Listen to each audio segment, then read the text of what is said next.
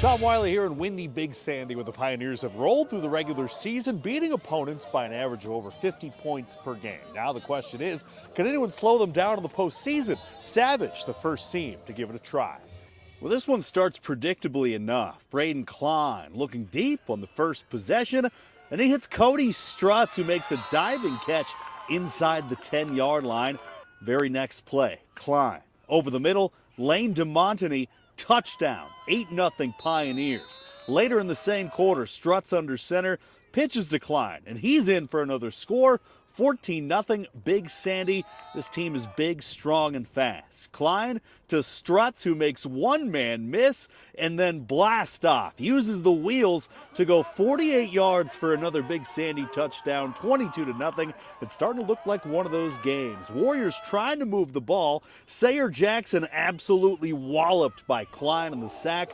Big boy tackle. And even when things go wrong, they go right. Strutz fumbling at the goal line. Lance Rutledge collects the ball, scores another touchdown. 47-0 Big Sandy at halftime. Pioneers roll to a first-round win. Here's a look at your final score. Tom Wiley, MTN Sports.